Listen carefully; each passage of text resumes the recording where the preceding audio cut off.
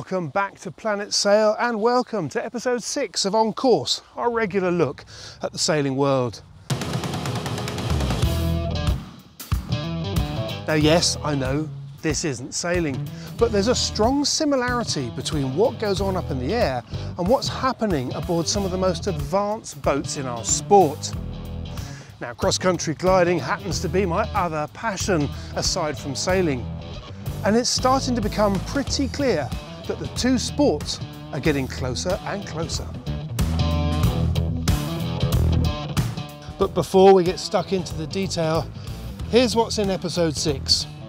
We take a look at the world's largest lake race and talk to the man who's won it 7 times and won the America's Cup twice, Ernesto Bertarelli.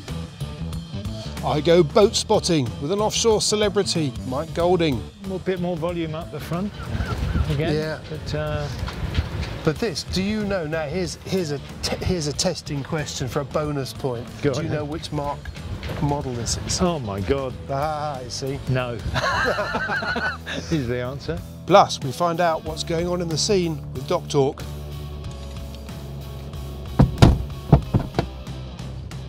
But first, it's time to talk water and wings.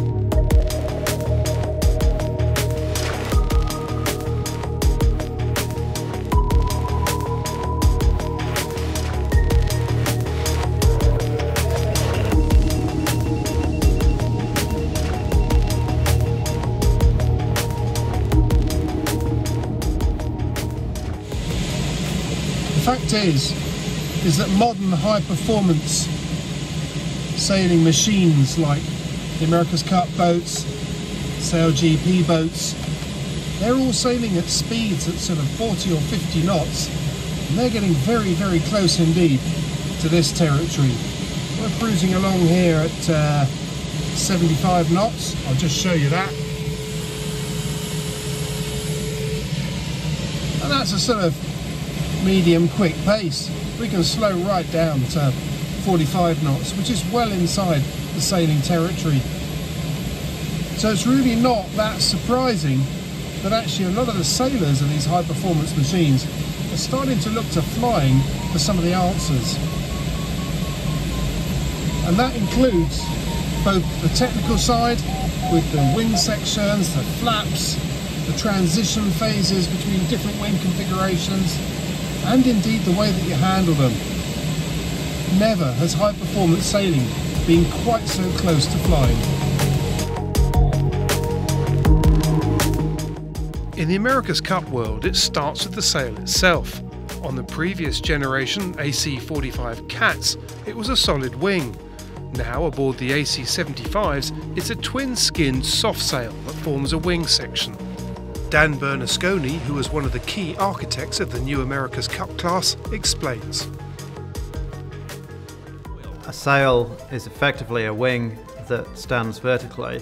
So instead of just a single mainsail that a conventional yacht has, we've got a twin or double-skinned mainsail, which gives a really efficient aerodynamic section. If you took a cut through that, it would look like a D section at the front with the two skins coming aft, much the same as an aircraft wing. On the other side of the equation are the hydrofoils. Aboard Cup boats, they're sophisticated foils that can be raised or lowered in and out of the water. Under the class rules, only one foil is allowed to be in the water other than during manoeuvres. The canting system is similar in concept to that used on the Imoca 60 boats. A battery-powered hydraulic power unit drives the rams that raise and lower the foiling arm.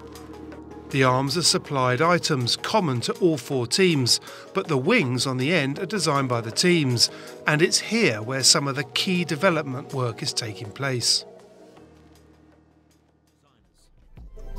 Foils could well be the area which decides the next America's Cup. The principles which allow an AC-75 yacht to foil are basically the same principles that allows an aeroplane to stay in the air. So we've got an airfoil section on the foils, which is roughly the same cross-sectional shape as an aircraft wing, and the flow over the top of those foils is faster than the flow underneath due to the geometry of the section shape. That creates more pressure underneath, which lifts the 7.5 tons of the yacht and her crew.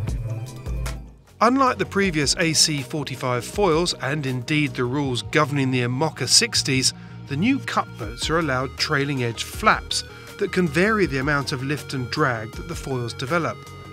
So for the foils we decided to allow flaps on their trailing edges, which are much the same as ailerons or flaps on an aircraft, which can rotate to control the amount of lift.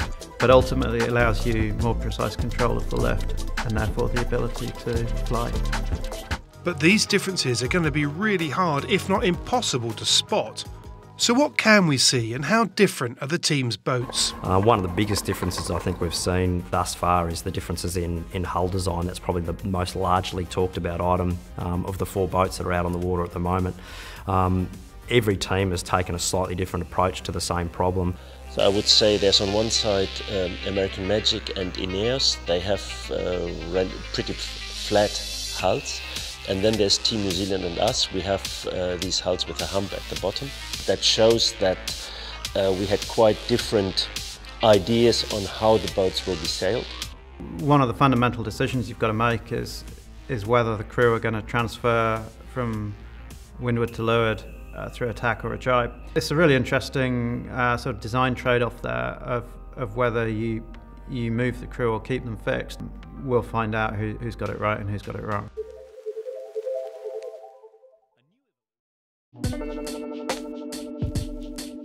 So what's been going on with the teams? The British team Ineos UK have been pretty shy this summer. They've been training in the Solent, but we've seen very little of them. Their first boat is being stripped down, ready to be shipped to New Zealand, while the second boat has been moved from the builders in Southampton to here, behind these doors, to be fitted out. And they're not very keen for anyone to see it. Yet. After making a punchy call to ship their boat during the COVID crisis, American Magic are now in New Zealand and sailing. And while it might be winter down there, they're clocking up the hours on the water and finding out what the America's Cup racecourse feels like. It must be odd for their helmsman Dean Barker though. One of the most famous New Zealand sailors, he's returned home with an American team with the goal to take the America's Cup away. It's it does feel strange, coming back to New Zealand, representing a foreign team. But at the same time, it's been a fantastic opportunity for me personally to be able to be involved in a challenge representing the New York Yacht Club, and we've got 3 fantastic principals that are have backed this campaign, and so we'd obviously be the goal for this team is to be successful here in Auckland, and so we're going to do whatever we can to win the America's Cup. We know very little about Luna Rossa, who are playing their cards very close to their chests. And then there's the defenders, Emirates Team New Zealand, who continue to scorch around their home patch as they prepare to race against the other teams for the first time. And that first time will happen at the America's Cup World Series in Auckland, which is from the 17th to the 20th of December. Then it's just a few weeks until the 36th America's Cup cycle gets underway, and by then teams will be fully committed to the boats they designed and developed in isolation. So when they meet for the first time, not even the crews will know what to expect. Just like the old days.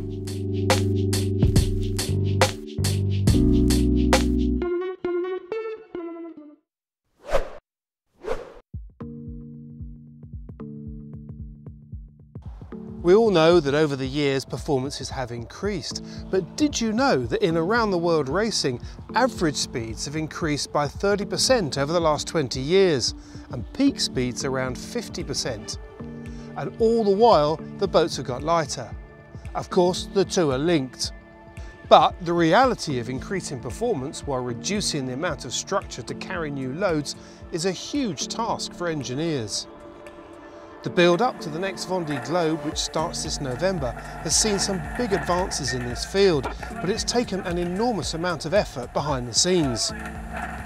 Composite engineers Gurit have spent more than 6,000 hours on various IMOCA 60 projects that they've been involved with since the last Vendée Globe, and the results are spectacular. As well as working closely with Sheahan, who were the first team to show what the new generation of IMOCA 60s could do, for the next Vendée Globe, 7 of the 8 new 60s will be using Gurit materials, while the company's engineers have been working with 12 teams. So while the leap in performance has already been spectacular to see, the work behind the scenes has been intense. The cost of running a boat is always a touchy subject, no matter what the size. But this year, with so little sailing, the one calculation you don't want to do is dividing the number of days you spent on the racecourse by the overall cost. So we won't. But superyacht skipper Mike Atkinson, round-the-world sailor Luke Malloy and logistics expert Tom Sell have set up a new company to help owners address the cost issues around their campaigns. Based at the heart of the Mediterranean scene in Palma, Mallorca, here it's not uncommon for boats sitting ashore to be costing €50,000 a month to go nowhere. So Race Yacht Management are offering services that they say could halve the current running costs for the boats that are parked up. It's an interesting idea backed up by some serious experience in the team, and it's food for thought for these challenging times. At the top of the show, I mentioned how speeds on the water are beginning to match those in the air. But it's not just extreme sailing machines that are raising the speed bar. In July this year, Antoine Albo set a new 1-mile record on a windsurfer of 43.04 knots. The kite surfing took a step up too, with Sylvain Hosseini hitting 39.11 knots over the same distance on a kite surfer. Oh, one last thing, just in case you were wondering how fast this Nimbus 3DT goes. 148 knots. Yep, 148 knots. That'll do it.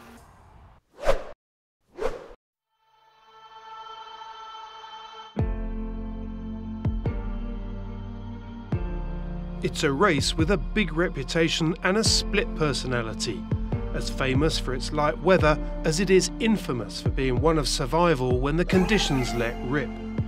The Bol D'Or Mirabaud is the biggest lake race in the world, attracting over 500 boats that start on a single gun. It's also well known for its extraordinary range of boats, from monohulls to multi-hulls, classic to cutting edge, along with the extraordinary Libera class. For many of the 3,000 crew that take part, the 66 nautical mile race to Le Bouveret at the eastern end of the lake and back is an overnight race where stealth, patience and a sense of humour are essential. But above all else, it's known for being a very hard race to win and draws people back again and again. Two-time America's Cup winner Ernesto Bertarelli lives on the edge of the lake and rarely misses a race. How many times I've done the Bol D'Or? That's a good question. Maybe too many times. How many times? 25 times. 25 times. Yeah, that's a lot. The Bol D'Or is a great race. It's a small, long race, if you see what I mean. You have all the element of a kind of a long race where, you know, funny enough, the start is important just as much on a Olympic course. You know, you got to start well. Then often you have those races that are won from the front, those races which are won from the back. You never know what you're going to get. boat speed and tactics are less important as strategy and boat positioning. So it's a different way of sailing, and you got to be fast all the time, of course, to be in the right place when the moment comes. So it's a different game. It's a fun game. It's very competitive, and I like it because I also love this place. I love the lake, and what better way than to absorb everything that happens on the lake than race for a whole day on it and try to make the best out of it. The early days, people were going with those sort of myths that you gotta be here when that happens, you gotta be there when that happens. Make these big calls ahead of time, strategy, we're gonna go the French side, the Swiss side. But now it's more about, let's make sure we're in front, let's make sure we don't miss an opportunity, and when you're in front you try to kind of close the opportunity for the other guy. So it's a much closer racing than it used to be. How many times have you won it? I won it 7 times, yeah. I'm very lucky to be one of the few people who won it 3 times in 5 years, which gives you the honor to keep the Bol d'Or. I think there's been only 3 given in history, and I'm the last one who won it and kept it. I mean, that's an awful lot of races and a lot of wins. Is there one that really stands out for you? The nice races are the ones that are usually won with wind, because they're quick, they're exciting. But I have to say, the Bol d'Or, what strikes you also is those you didn't win, those you failed to win, those where you broke your boat, for example. In the early days, we had a huge storm at the bottom of the lake, we broke our boat. Those who are lost by a second. So, you know, win or lose, there is always a story to every single one of them, and there's not one which is like the other. Well, I was looking through some of your races, and there's one that stood out for me where you, in the very early days, I think it might even have been the first multi-hull one where you capsized. Yeah, Tell us about that. Yeah, I got involved with multi-hulls because a friend of mine, Charles Pictet, had enough of sailing. He wanted to sail monohulls and had this gigantic 40-footer multi-hull, quite extreme, tough boat, probably has scarier boat I've ever sailed. And that's how I met Pierre-Yves Giron, who I sailed all my life with, really. I was just coming back from university, bought that boat, sailed it for the first year and capsized on the last jibe, not too far from the finish line. We were 3rd then, and all hopes were gone until the tactician screamed, "Don't take any help, we're crossing the line," and we realized we were drifting, and we drifted across the line until just a few meters after the line the mast touched, the bottom broke, and that's when we decided to build our own boat, and that's how the Alinghi story really started. Oh, is it? Yeah. Because the very first one you did in the monohull, didn't you? Didn't it? Yes, that was more kind of a corporate thing. I had been called back by my father to work with the company after my studies at Harvard, and I think it was a way to lure me in. The corporation was to get a boat and go sailing. It was not the sort of sailing I do today. It was fun, friendly, you know, and very quickly I realized that it's a lot harder with a monohull because it lasts a lot longer. Yeah, I think I did 2 or 3 before I sailed with a multi-hull. What's the hardest thing about the race? It's after. You usually end up having a headache halfway through the night, don't sleep very well, you're dehydrated. The nice thing about winning is that all that goes away if you win. But it's a testing race because it's a little bit like a marathon. We don't take much food, we don't take much water. If it's long, because we want to be light, and you don't take much time for yourself, so you usually drive yourself as hard as you can. And so keeping the team together and focus for you know, 7, 8, 10, 12 hours, always at the same level of concentration is very hard. What's the secret to success in the Bol D'Or? For me is to know that it's never over. Many times the Bol D'Or has been won by people you would have thought were lost in the middle of the lake somewhere that you were not going to see ever again. And the reality is that the lake is so tricky. Even though you would think it seems small when you come from the ocean, it's very easy to get stuck in one corner and never come out, or get stuck, come out and find out that the front of the race has got stuck, and then get the benefit of seeing what's going on and being able to go around everybody and win. And that has happened so many times that you can never call it, and that's what makes it exciting. And in 2019, the excitement came with a huge storm that swept across the lake, wreaking havoc.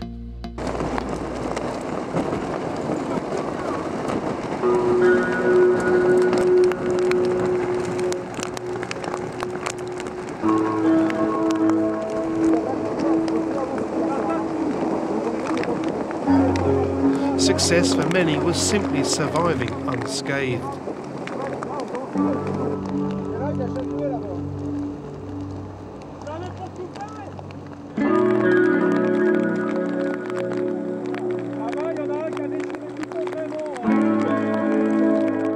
As is so often the case on this lake, when the storm shut down, it did so as if the weather gods had closed a door at the end of the lake.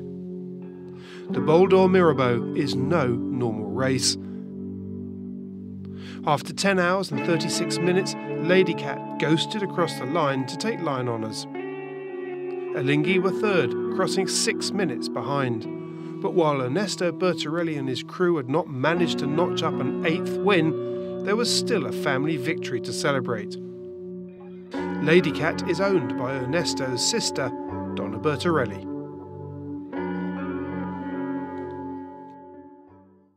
But the end of this race also marked the start of a new era for Alinghi and several of their competitors as they prepared to trade up from their well-used D35 cats to the all-new foiling T35s. In the next episode, we take a close look at this eagerly awaited high-speed foiling machine.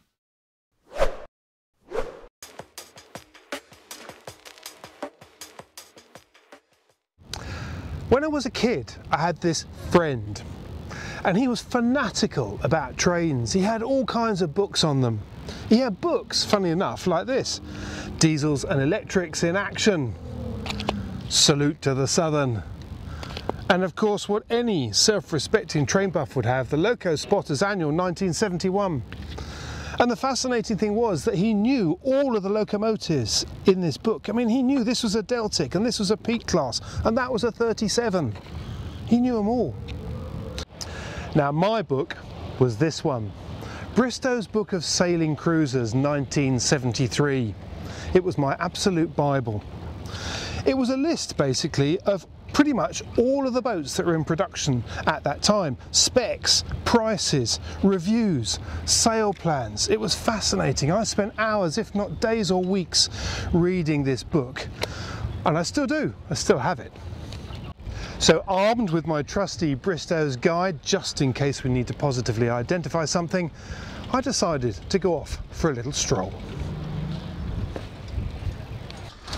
Now you might have expected me to start this in the River Hamble. After all, it's one of the most densely populated rivers in the UK for yachts anyway.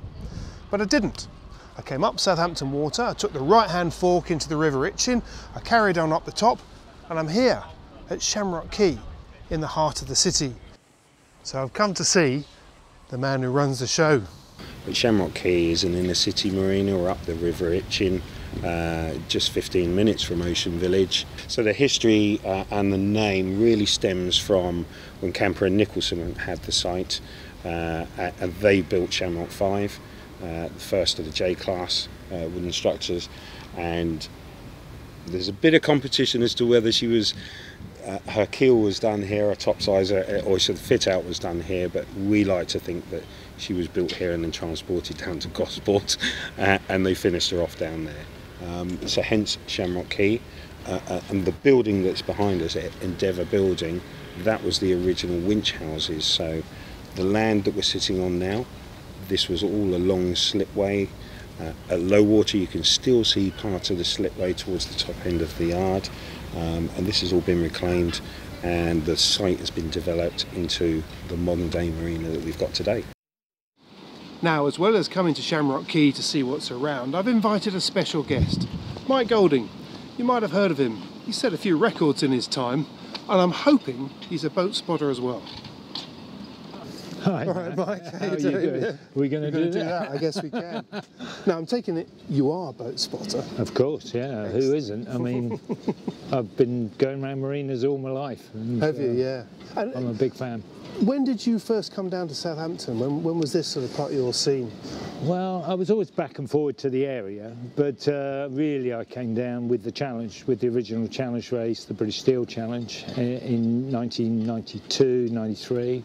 Now, what I suggest we do is let's have a little look around the yard first and just see what we can find. Okay, let's do that. Let's have a little wander. Now look, we've only walked a few metres and we've already discovered, we've known each other quite a long time, haven't we? Of course. We've just realised that we've grown up in the same area when we were kids. Yeah, I can't believe that. Went to the same nightclubs. Exactly. Probably in the same fights. Probably. Mike, I mean, here's an absolute classic, isn't it? This one, built just down the road. Yep, Rival 41.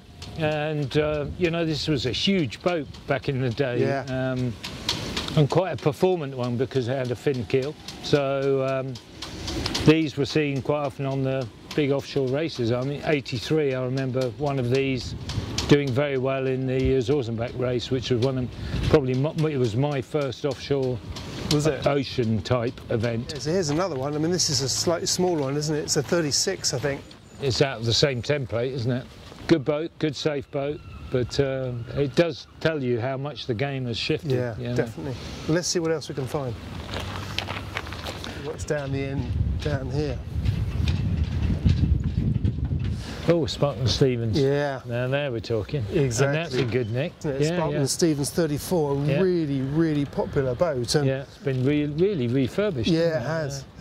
I remember watching Edward Heath and the Morning Clouds, and of course this was his first Morning Cloud. And you look at a boat like that, and he won the Sydney Hobart in this boat, well, not this particular one, but in an SNS 34 in 1969. And you look at that and think, it's quite small for the Sydney Hobart. Small. Yeah, it's small. And low freeboard as well, pretty wet. Yeah. Now this is the another classic. Needs a bit of a clean, but nonetheless, Contessa 32. I mean, that's a absolute classic, isn't it? Built down the road, down at Lymington. Yeah. That would polish up.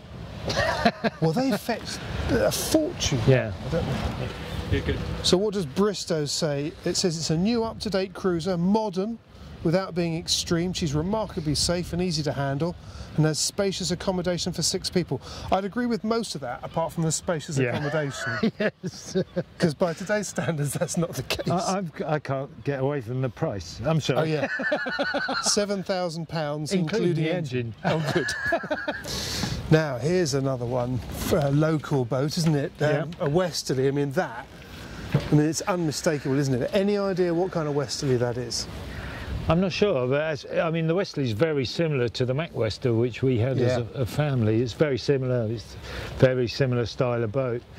No, but this is bigger, so this has to be a 35. Or? I'm going to look it up, because it's bound to be in here, because in Bristow's Book of Sailing Cruises, for some reason, they absolutely loved Westerlies, which were built Well, up Westerly were very prolific. Many people, including myself, had good times on Westerlies. There's loads of them here. Westerly Centaur, Chieftain, these Jouster, are all the big ones. Longbow. This is what it is. I'm sure it is. Because, because it's these 2 little port light windows here. Okay. Give it away, and it's 31 foot. Right. I think that's right, because we got a Pageant which was 23 foot. It's not one of those.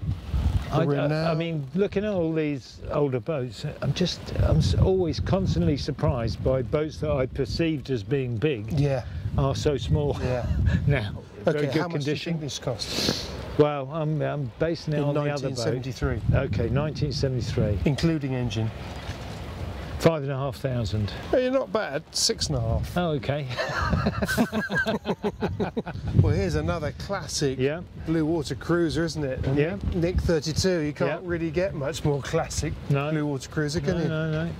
Here's a testing question for a bonus point. Go Do on you know which model this is? Oh my God. Ah, I see. No. Is the answer. I only know because I cheated a little bit. Go I on did then. actually have a look. It's a Mark 10. Right. It was the last one that they built, and this one was built in 1979. Okay. But they had a very different, originally they had a very different coach roof, but the hull and the underwater configuration exactly remained the same. Yeah. Which is obviously what made them so popular. Yeah. But I think it's a really, really good pretty boat. boat, isn't Yeah, it? pretty boat. It's quite modern as well, really. Yeah, and they look nice on the water. I mean, when you see them out sailing, they look like proper boats. I think quite a few of these have done circumnavigations. Right, yeah. Well, a lot of these boats, the boats we've been looking at, are go-anywhere boats. Well, this is now half the size of the boat that you went round the world in each time. Yeah. Would you do it now? I would, yeah. I'd do it because it's a great thing to do. And the fact it's going to take you 4 times as long. Yeah, I was just going to say, about 200 days, I think, isn't it? Yeah. Something like that's that. a I long think time. 220 days. That is a long time. I mean, I have done 161 going the wrong way around the world with the Challenge Yacht. And that's a long time. So you did it with a full crew to start with? Yeah. And then what did you do? Did you just fall out with the crew? Did you decide you not like people and you went off and did it on your own the wrong way around? The brief story of how that came to pass was at the end of the race in Cape Town, the sponsor of the boat, Philip Sorensen, said to me, I'm going to buy the boat, I'm going to do the next race, do you want to stay with the programme? And I just saw the opportunity of staying, but I also realised there was a big gap.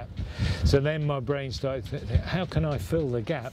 And then I thought, well, I could try for Chase Record. And the reason why it was doable was because when you train a crew, an amateur crew like that, you learn the boat better than you could ever learn a boat. So you knew where everything was, you knew every sequence to every manoeuvre, because when you're teaching sequences, then you, and it's all in sequence. So I imagined the whole process of sailing the boat on my own, and in fact the truth is I hadn't actually ever been on my own before I left here. Really? I'd always had someone skulking down below or whatever, because it was such a rapid turnaround, because we got back from the first race and in the winter of that same year I set out again to do it single-handed.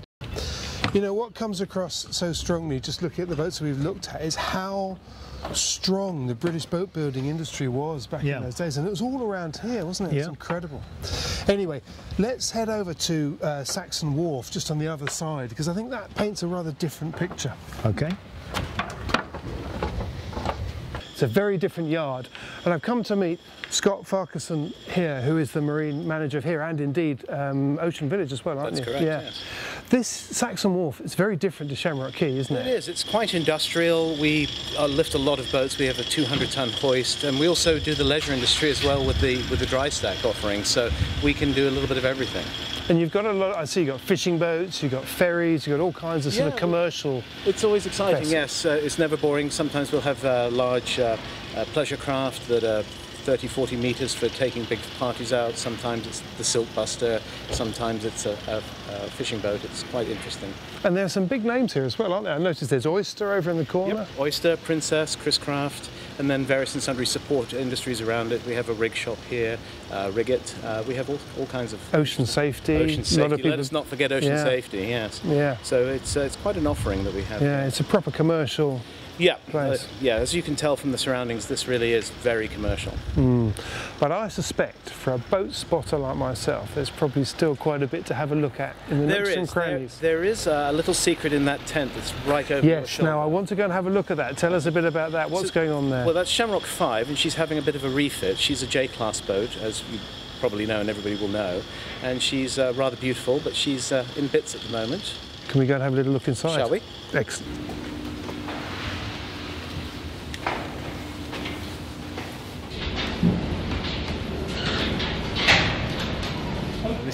third J class, having been captain of Velshida originally for a period of time, and then Endeavour, and now I joined Shamrock in 2017. So just to explain the work that's going on at the moment, so we've got to take all the cotton out of these seams, which means all that has to be raked out, and then we've got new cotton that has to go in, and that gets spun up into maybe 3 or 4 different thicknesses. So that has to be hammered in all the way along. Very traditional. Yeah. So that's got to go in every single seam, be hammered in, and then on top of that, the teak spline then gets hammered on top of it. Like a wedge. Yeah. Wedged in and essentially glued as well. Yeah. Okay. But it's all got to be hammered in by hand. Was she leaking before? Is that why it was taken out originally? Or? She was leaking. Okay. Yeah, okay. A number of leaks. But you've only gone down to the water line. You've not gone below it. No, she's actually been very below the dry. Water line. Okay. She's in very good condition. Okay. Yeah. So it's really, I think, what's happened. One of the challenges of a dark painted wooden boat. Yeah. Hot climate down in the Mediterranean. She suffers a lot of expansion and contraction. Yeah. And one of the unique problems of this boat is you've got a steel framed boat. Yeah. With wooden planks. Yeah. So you've got steel which is expanding. Yeah. And the wood that's contracting. Yeah. And as she sits in the sun each day, again with a dark painted hull, everything's fighting each other.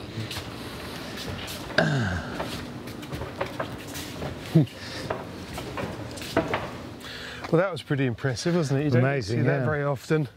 No, and a boat like that tucked away, you wouldn't know it was there because it's behind this shed. So. Yeah. Well, every yard's got one, hasn't it? A project in the corner. And this is a project. And this is a project, isn't it? It's apparently it's a 12 metre. Yeah, well, it's got the lines and the shapes. Apparently it's west wind. Okay. So we're told. I mean, it looks like a lot of work, doesn't it, Mike? But yeah, but fundamentally the shape of the boat's still there. It's not sagging over its posts or anything like that. But yeah, it's a hell of a project. I mean, but it's a beautiful thing. It is. Someone with the right amount of love and time and money. A small version of the J, almost a weekend project. Well, yeah, in comparison maybe, but it is beautiful. It'd be nice to see it sailing again. Yeah.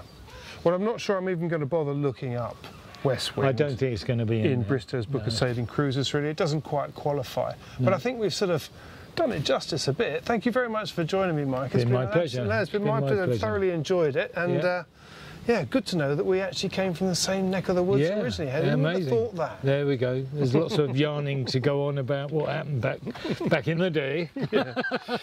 Anyway, well, it's been good fun to do, and it has just proved once and for all that I wasn't a train spotter after all.